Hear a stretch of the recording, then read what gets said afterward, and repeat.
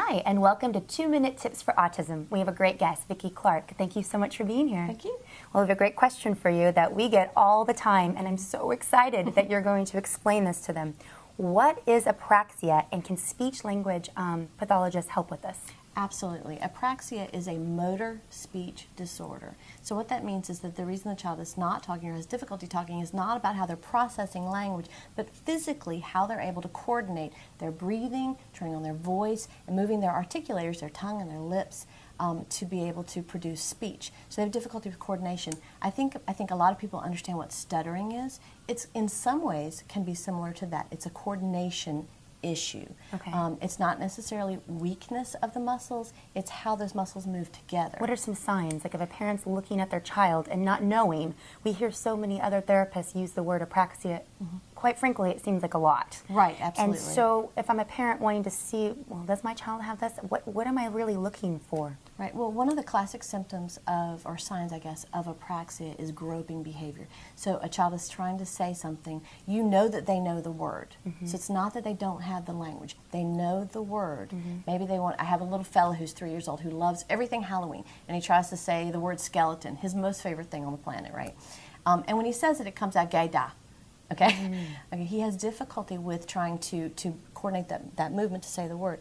And what happens with him, when you watch him, as he's trying to produce the sound, he has groping behaviors. That's kind of the classic sign of apraxia, is that groping behavior. So he may be moving his mouth as he's trying to get the word sounds out and can't quite get his mouth moving the way that he wants it to. Kids can have oral apraxia and verbal apraxia. They can have both of those, or they can have one and not the other. Oral apraxia, you'll see movements where when you ask them to move their tongue, put your tongue out, move your tongue from the side to side to side. Can't do it? They can't do that. That's oral apraxia. Okay. But some of our kids can do those things. But they have verbal. But they have verbal apraxia. So when they're trying to produce speech, which is a very, very fast, complicated process that we don't even think about because it's so natural to us, when they start to coordinate those movements, they have a lot of difficulty, and you'll see that groping behavior. And that's when they move their mouth, but they're uttering something.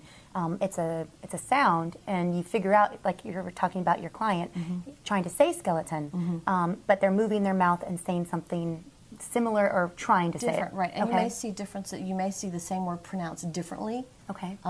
Different times. So that would be another symptom. Kids who just have articulation problems, for instance, like maybe they can't say their THs or they can't say their Rs.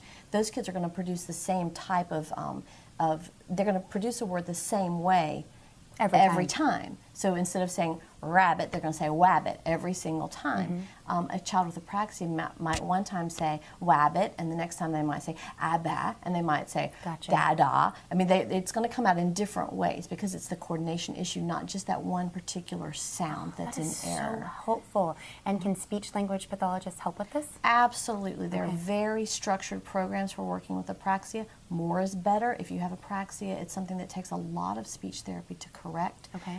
But there's a very systematic method of improving speech if you have apraxia. Thank you so much. That was extremely helpful. So Great. Thank you so much. Great. And thank you guys for watching 2-Minute Tips for Autism. Until next time. Bye, guys.